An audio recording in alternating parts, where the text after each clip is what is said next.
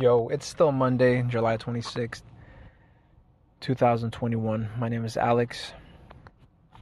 It's the Corporate Cowboys podcast. And, frankly, I just wanted to come back and riff for a little bit about what I was talking about earlier. And, that was about killing with kindness. So this would be like a second installment to that, where killing with kindness is probably the best option. It's always, I feel like sometimes I feel like it's the only option, really, but there's just different justifications for different people. Different people have different justifications. Their perspective might be skewed, might be corrupted, and sometimes you just can't blame them. You just have to approach them and confront them with the same demeanor, the same disposition, and that is just to be nice, just to be kind, to do good unto them, and kill them with kindness if you need to. Do right, do good. Even if that means eliminating the evil, or at least mitigating it, subverting the subverters, corrupting the corruptors. Now that implies, like I mentioned earlier, that you're familiar. That implies you being familiar with the process, familiar with the system. Why? Because if you don't know what the fuck you're looking at, how are you gonna know how to address it? That's all that means. You have to have been able to you have to have handled the gun to know how to disassemble it, right? Well, I mean, you first have to handle a gun to be able to disassemble it. You have to know how to fire a gun to know what it feels like to shoot a gun. So if you don't know dirt, if you've never done dirt, the moment dirt presents itself and you are inexperienced, you won't know what to do with it. It's as simple as that. Now, I'm not saying you go out of your way and put yourself in positions that create an unreasonable amount of risk to yourself or to others, to your associates, your loved ones. But like I said earlier, you do enough right, you remain honorable, you keep your integrity intact, you value your dignity, and sooner or later, somebody will come through and try to put a price on it for you.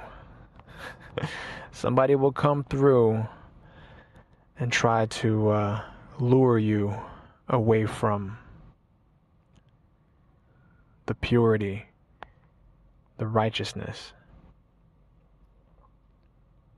It isn't hard to imagine. I mentioned it earlier. It's like hunting for prey.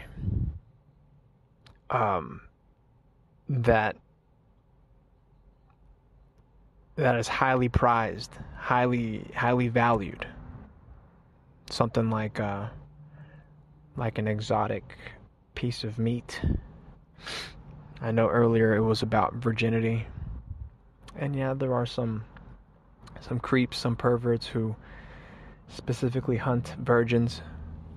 But I mean, it could be with anything.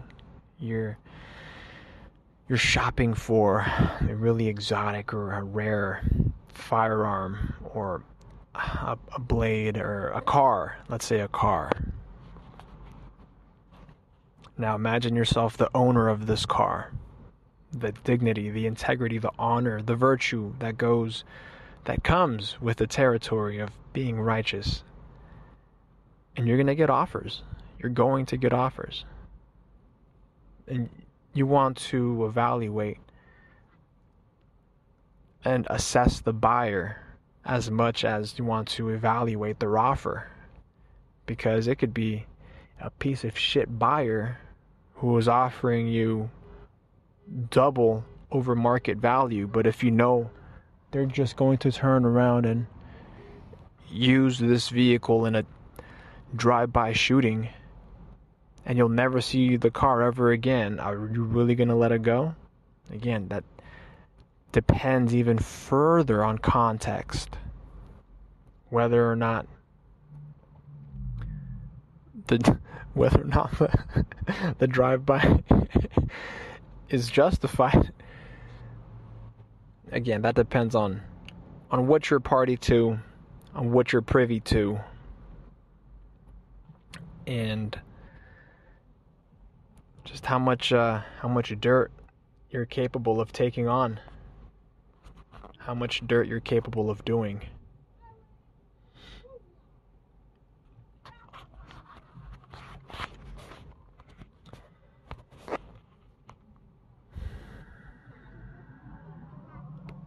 As you navigate your social relations, as you navigate your social interactions, you want to keep in mind that betrayal never comes from your enemies. Even those closest to you could turn you in. Those closest to you can drop a dime. It's not that hard. People get handsomely compensated for information, especially when it deals with brown nosers and virtue signalers who will go above and beyond. Might even be the ones who themselves pull the trigger in order to get compensated, get those extra brownie points, get that extra ration of food or that extra ration of recreation time. Damn, it sounds like I'm talking about prison. You'd be surprised, though. Even those you thought who wouldn't be informants might become informants. And again, that's always contextual. One can't ever know. You just have to prepare for the unexpected.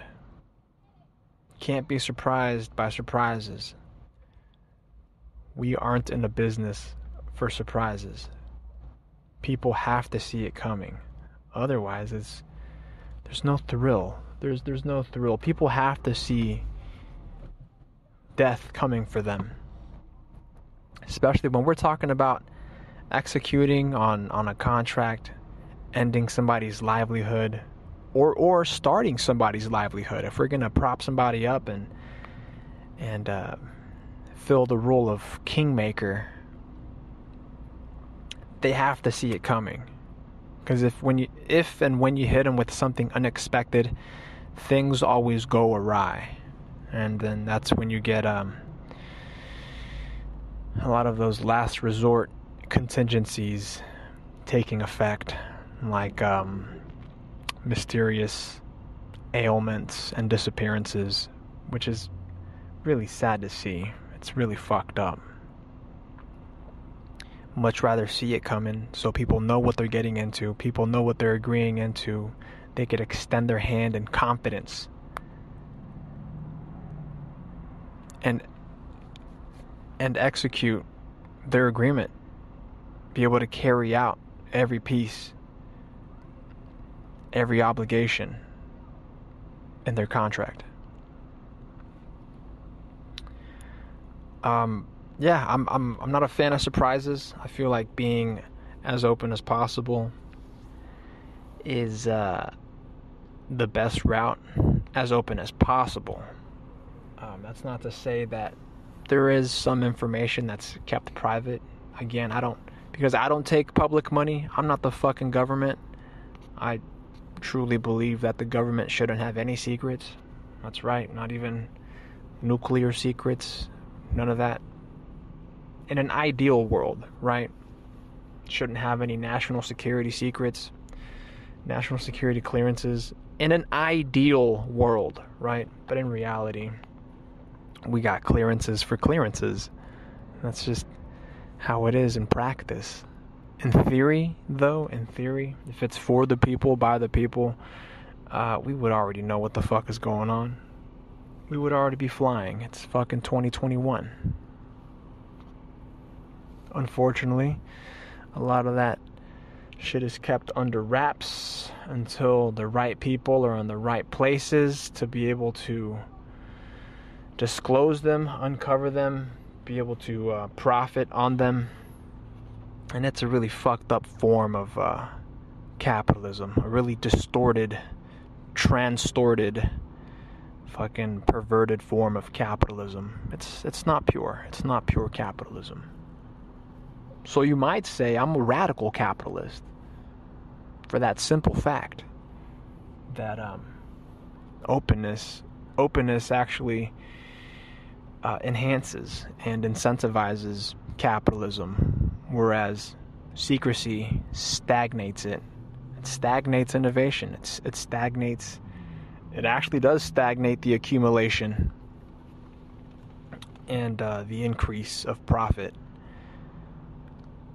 And it only it relegates it to a few individuals, and that's where the robber barons come from, the oligarchs come from. It isn't from how smart they are, it's from how fucking stupid they are. They don't know what to do with the capital. they only know how to amass it, how to hoard it. They don't fucking know how to invest it. They aren't actually kingmakers. They aren't actually farmers. They aren't actually developers. They wouldn't know what to do with the whole world if it was handed to them. And still they treat themselves like royalty because they can, because they got two hands, one to suck dick with and another to, I don't know, suck more dick with. Shit. Keep in mind that by no means am I mad. I'm gonna let them do their thing. Just know that the more you amass and the more you hoard and the more you pay to stay off of the radar, the more bright you glow. The more brightly you glow. And it's gonna be motherfuckers like corporate cowboys who will make it their mission, make it their lives' mission to put a contract on that ass. Now, you see, I spoke vaguely. I spoke in general terms. But even these motherfuckers at the top know what a contract means. And a contract just means an investment. We're gonna have to persuade you to invest some of that capital you've hoarded, some of that capital you've extracted from the system. And I might as well drop keywords now if AI is listening. They got machine learning after all. If the 1% really wants to grow from just being the 1% and being accepted by the 99%, there are some who whose egos is so large that they couldn't give a fuck if they were accepted. But it matters. A lot of them do want to be accepted, otherwise they would have offed themselves a long time ago. Like, come on, fam.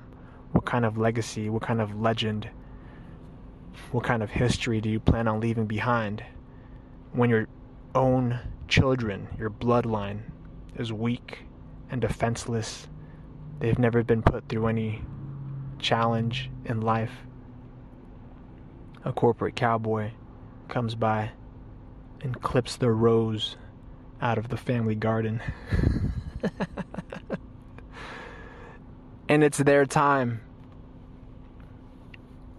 Yeah, I get if you came up in the struggle, you came up in the street, and the only mode of survival was secrecy.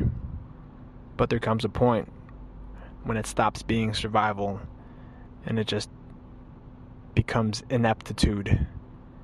The ineptitude to live, the ineptitude to grow,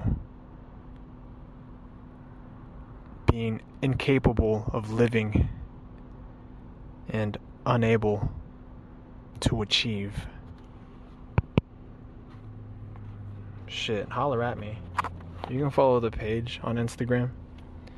That's incorporating_associates.ia. I think I said that right.